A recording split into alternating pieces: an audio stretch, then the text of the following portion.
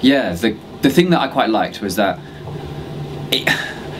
the legal structure stops Mydex turning into a bunch of kidney thieving bastards, even if they wanted to, and that's quite nice because I don't feel those same guarantees exist with the other large providers, with the Facebooks or the Googles of this world, and it was quite nice to actually see that those routes had actually been closed off. So the legal structure made me feel much less afraid of storing very, very sensitive data in one place, actually.